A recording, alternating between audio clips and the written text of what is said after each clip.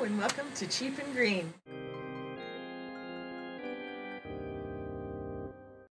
Hi guys, welcome to Cheap and Green Halloween edition. I wanted to do something really special for Halloween this year, something a little different, and I've been seeing all these amazing Apothecary kind of bottles at HomeSense and Winners. They look really great. They've got this sort of old world kind of look to them with these fabulous labels. But they're $10, $15 each, and you can't just have one, you'd have to have a couple, so that's a little bit out of my budget. So I was trying to come up with a way that I could have the same kind of look, but with a $0 budget. So let me show you what I did. So I had these cute little Canada Dry bottles that I got from friends as part of a birthday gift. And I really like the bottles, but this won't come off. So I was going to put a label on them, but there's not really a way to do that. So what I did instead was I grabbed some dollar store craft paint that I already had on hand.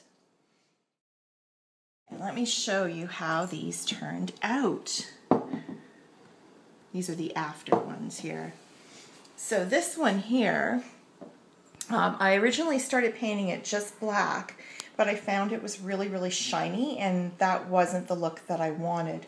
So I actually just mixed in some silver paint with the black, and it gives it a matte appearance with a tiny bit of sparkle, and I really, really liked that.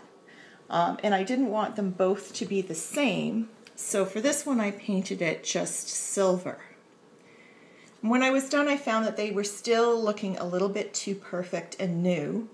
So I just used a dry brush, and on the black one I splattered on silver, and the silver one I splattered on black. But it's really interesting how different the splatter pattern has turned out. And I really like the effect. I found the silver one a little bit too plain, so this thing fell off of a garland. This little skull, a sparkly skull, fell off of a garland that we have on our banister. So I just crazy glued it on there. I think it looks really cute. And then for the tops, at HomeSense, the bottles had these amazing bottle toppers. There was a big crystal, and that looked so pretty. And then the other one was, I think, a sparkly skull. But anyway, I didn't want to get too fussy with them. And I had these black marbles. I think originally they were supposed to be at the bottom of a vase to hold flower stems, but I haven't used them in years, and I still had them in the basement. So I just grabbed them and I just crazy glued them on there. They actually could probably just sit, but I figured I don't want to be chasing marbles around my living room, so I crazy glued them on.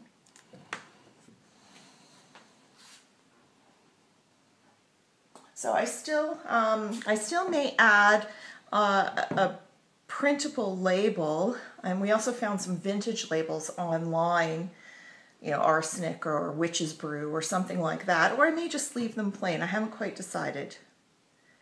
But that's step one in Halloween decorating.